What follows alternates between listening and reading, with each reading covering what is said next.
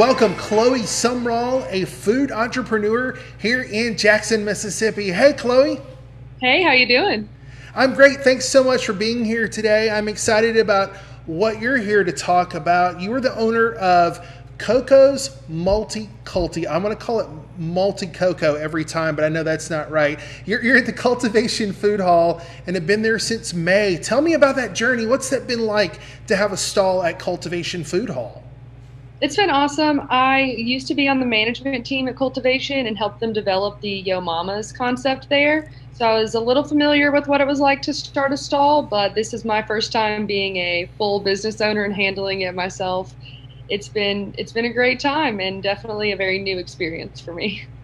Okay, are we going to break some big news here today? You're moving on. You're doing something else. I You are am. starting a food truck, right? I am. We are buying a food truck. It will still be under the Coco's name, and we will be doing multi-culti there as well. But we will be based out of the Eco Shed. We're super excited to be a part of their food lab program, which means that we have a prep space there and the ability to do a pop-up similar to the stall that we have in cultivation in the Eco Shed building, but also be able to get prepped up and take our food on the road. I'm recording actually from the Flamingo today at Eco Shed. Thanks a lot, Hurricane Ida, for knocking my power out for a little bit, but I'm glad to be here, and I know you're going to enjoy being here too. This is kind of a community space, and you talked to me earlier that maybe you would have some Sunday events or other special things that maybe you weren't able to do at the food hall, right? Yeah, we're really excited about what we're going to be able to do. Right now, cultivation's closed on Sundays, and we're really excited to be taking advantage of doing a Sunday brunch truck. And we'll be featuring that on the weekends. And then, as well as just, we currently have 7 other restaurants, so we have to make sure we're not stepping on their toes when it comes to our menu items. And once we're out on our own, we'll be able to kind of really embrace that multi-culti format and be able to make whatever it is we feel like making. Yeah, and that's the format, right? Like you just love to cook, and certain things go well together at certain points, and other times you just want to experiment with food. Exactly. I've loved getting to experiment with, maybe there's some items that I talk to my food rep and they say, hey, we have a ton of this, or we actually just got our hands on this, which is really rare produce to have around here. Do you want some? And of course, it's a great time to say, I've never had sea beans before. Bring them to me and let me figure out what I can do with them. So I'm really excited to have a little bit more of an open playground once we move to the Eco Shed. Your love of food, you told me, comes from your childhood. Talk to me a bit about kind of cooking at the knees and feet of your grandmother, so to speak. Definitely. We had a step stool in the kitchen so that I could always get up there and play along. And luckily, no one was too worried about me having a knife at a young age because I was determined to be in there with them. My great grandmother and my grandmother both constantly had me in the kitchen cutting vegetables for a classic vegetable soup, which will always be one of the most nostalgic foods for me. And then my grandmother on my dad's side, every time that I stayed over there in the morning, the first thing we would do is make a big plate of crepes, and I'm very excited to get to be playing around with that again and getting to be doing what I know that if I got to talk to childhood me, she'd be really proud of what we're doing now.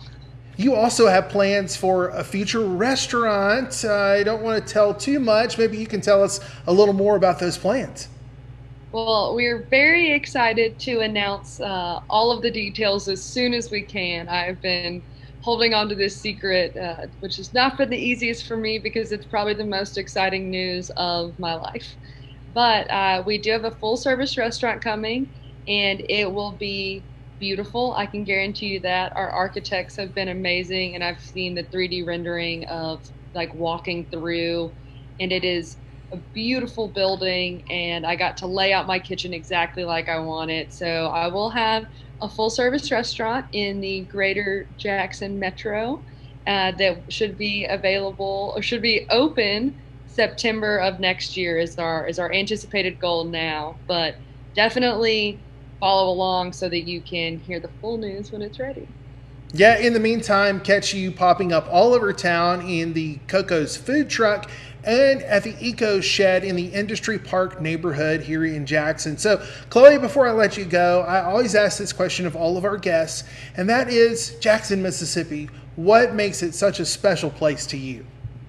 Well, I swore that I would never come back after college, and then immediately once I got done, I knew that I needed to come back here. There's a part of this that will always be home, and I think that if we keep losing the people that want to make this place better, then there isn't hope left because the people that are here that are wanting to make it better and grow their businesses and help grow this community, that's what's going to grow Jackson and keep Jackson strong and alive. And that is something that I've wanted to see my whole life. I've been able to see this potential of what we're doing. And I think that there are great places that are starting to make major change. You've got Midtown Depot bringing in an art and beer garden, which we've never seen in the state. You have Cultivation Food Hall is the only food hall in the state. The Eco Shed, which has created this awesome urban farm and location for people to have a co-working space. So we're starting to see those things that are in bigger cities coming here. So it's just time for us to all buckle down and do our part to make sure that the city is as great as we all know that it can be. We're going to put links in our show notes to your social media, your websites, and help people keep up with all of your adventures. Food entrepreneur Chloe Sumrall. Thanks so much for being here today, Chloe. Thanks so much.